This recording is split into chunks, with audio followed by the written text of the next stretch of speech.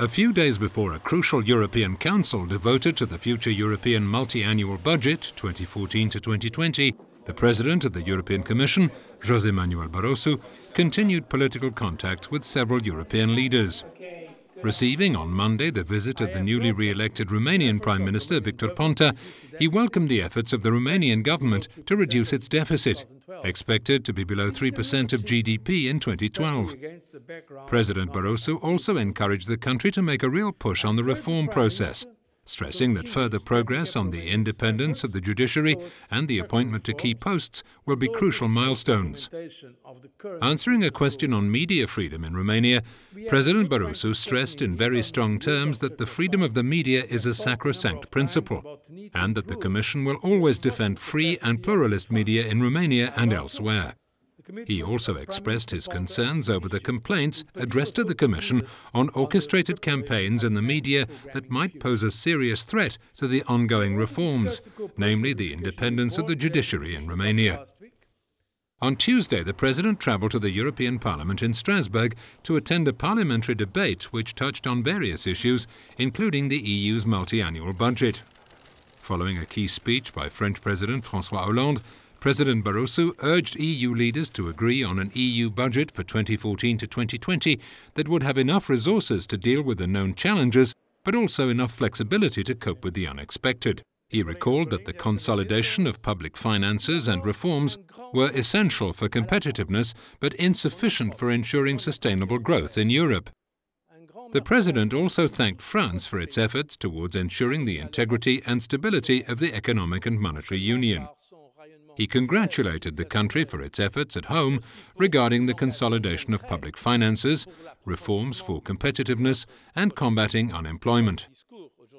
In the European Parliament debate on the future budget 2014-2020 on Wednesday, President Barroso made an urgent appeal to reach agreement. Further delays would send out a very negative message at this time of fragile economic recovery, he said. The risk being that positions would only harden and would become even more difficult to overcome. He strongly emphasized the need to ensure the consent of the European Parliament and argued in favor of innovative and growth-related aspects of the future budget, as well as for a strong solidarity dimension.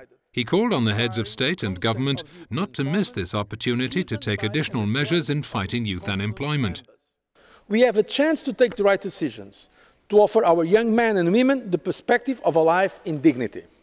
I want us to build on other initiatives of the Commission to fight youth unemployment. For instance, the reorientation and the reprogramming of the structural funds in 8 member states most affected by youth unemployment, and also our proposal for a youth guarantee.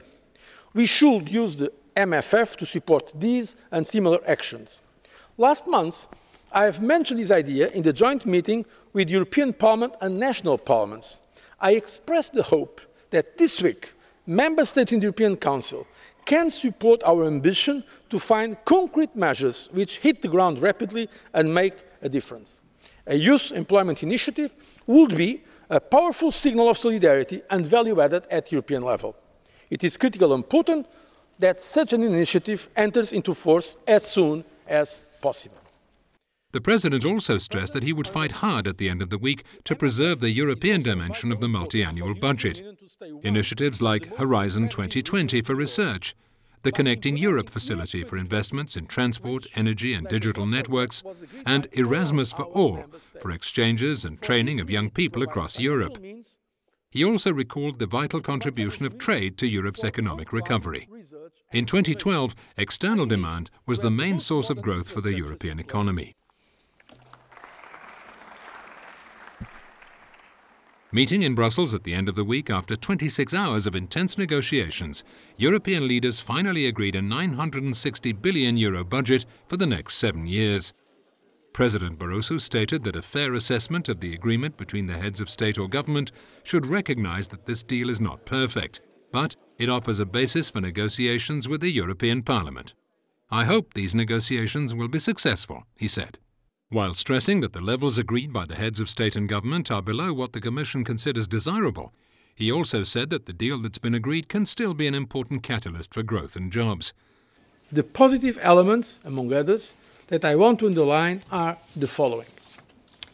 Firstly, The basic structure of the Commission proposal and some innovative instruments have been preserved, including the Connecting Europe facility, which provides for investment in transport, energy and digital agenda. This makes our budget a tool for competitiveness and growth, and this with a pan-European logic. Secondly, in some areas we will be able to invest significantly more than in the past. This is true for research and innovation, the program called Horizon 2020. It's true for Erasmus for all. We will also have, and this for the first time, a dedicated program for SMEs, a program called COSME. It makes also our budget more modern. Thirdly, we have agreement on a new and very important youth employment initiative. This is a commitment to act at European Union level on today's main political and social challenge, which is getting our young people back in work. This rightly reinforces the social dimension of our Union, and it builds on the action launched last year by the Commission with 8 member states. It will also fund the Youth Guarantee and other measures at European and national level.